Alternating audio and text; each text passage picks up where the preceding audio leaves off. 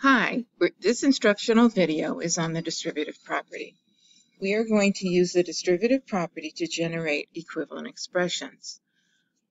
So we are going to work with multiplication over addition, and the product of a factor and a sum is equivalent to the sum of the products of the factor and the add-ins. Okay, so those add-ins are things you add together. I want you to think about, while we're doing this, the distributive language is distribute, expand, factor, remove grouping, and combine like terms. So first, when you see this graphic organizer, you're going to see this side is called a sum. And it's called a sum because it uses the addition symbol. This side is considered a product because we are multiplying. Okay? Now, equivalent expressions, we know that 14 equals 2 times 3 plus 4 in the brackets, and 2 times 3 plus 4 in the brackets equals 14. So they are equivalent expressions, okay? And here, when you see this, A times B, A times C, you're looking at this, A times B, A times C. So A times B gives you here A times C.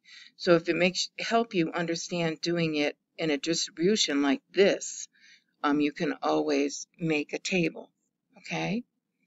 Now we're going to do some practice, and I want you to take a look at the problems, and I'm going to pause for just a minute. All right, another thing is, I know you've taken a look at it. Thank you. And if you want colored pencils to help you when you take notes, I'm going to pause again, and you can get, I would get like 2 or 3 different colors. Okay, so now we're going to make equivalent expressions. So the expand distribute is what we're used to, okay? So 5 times 12x and 5 times 8. I'm used to doing it, making arrows. It helps me know what to do. So 5 times 12 is 60x. 5 times 8 is 40, okay? So that will give you an equal expression, okay?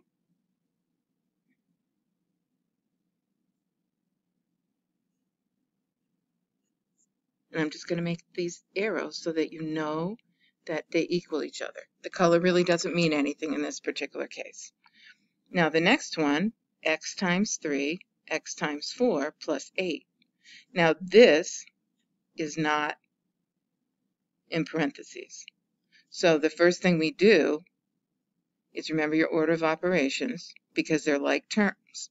You're going to change that to 7 plus 8.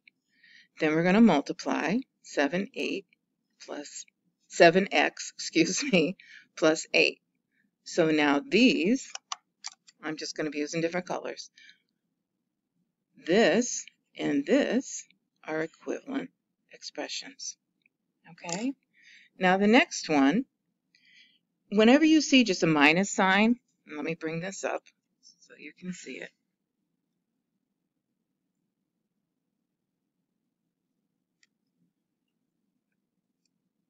Okay, there we go. Thanks for your patience. This will be a 1. You always put a 1 there. So it's 1 times 2x and 1 times plus 1. So we're going to go negative 1 times 2x, because we can't combine these because they're not like terms. So negative 1 times 2x is negative 2x, and negative 1 times positive 1 is negative 1. Okay? So again, these, I'm going to pick a different color. These are equivalent expressions. They mean the same, they equal the same thing. That's what equivalent means. Okay, now here, we're going to take and we're going to break this down. And usually we try and find a common factor when we want to break it down, okay? But here we know that x is the common term, right? And then we're going to do 5 plus 12.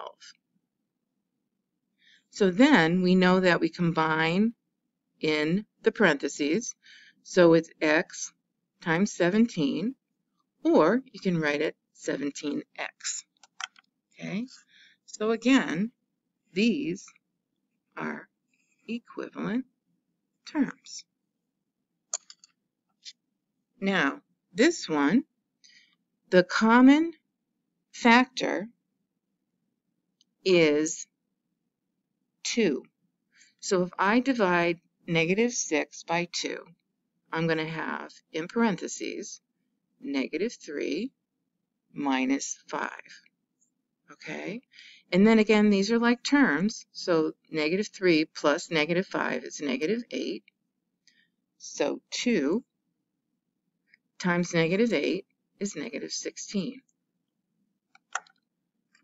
which is an equivalent expression. Okay?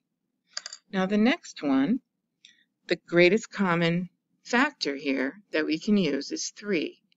So if we multiply 3 times -x plus 3y, okay? So that way we know that if we multiply, this is considered a 1 in here, so 3 times -1 is 3x, 3 times 3 is 9, so it's 3y. So again, we have another set of equivalent fractions, okay? Now, give you a minute to take that down, and then I'm going to pause, and I want you to either, are you going to distribute this, or you're going to factor it? Okay, so think about what you're going to do for each, and we'll go over that. Okay? I'm going to pause it for just a couple minutes. And remember, if color coding helps, go ahead and use it. Okay, so we're back again. So now, to me, I'm going to use this one as the distributive. And I'm going to go 10n plus, so 10 times n, and 10 times 17 is 170. Now this one, I'm going to break it down. And to me, 7 go into 14. So I'm going to do 7. And remember, there's a 1 in front of the b if it's by itself, plus 2. Okay? So if you do it out, it's 7b plus 14. So you see how they're equivalent. Okay? Same here. Now when we do 36 plus 24, I know that each one of these can be divided by 12. So 36 divided by 12 is 3. And 24 divided by 12 is 2. But we have to add the y. Okay? So if we were to go back, it would be 12 times 3 is 36. 12 times 2 is 24. And we keep the y. So these are equivalent expressions. Okay? Now this one's like the distributive property. 9 times 7, 9 times 2b. I'm sorry, I'm trying to keep my hand out of the way. 9 times 7 is 63, plus 9 times 2 is 18b. So again, these are equivalent expressions. I've got to find my red pencil. Okay? And now the last one is also distributive. So 12 times 5 is 60, and we're going to remember the a, plus 12 times 7, 12 times 7 is 84. Okay? I just want to make sure I'm doing that right. 7 times 2 is 14, carry the 184. Okay, perfect. All right, so now these are equivalent fractions. Okay, check your work. If you have any questions, please talk to the teacher and we'll try and clarify any misunderstandings. Okay, great job. Thanks for listening and have a great day.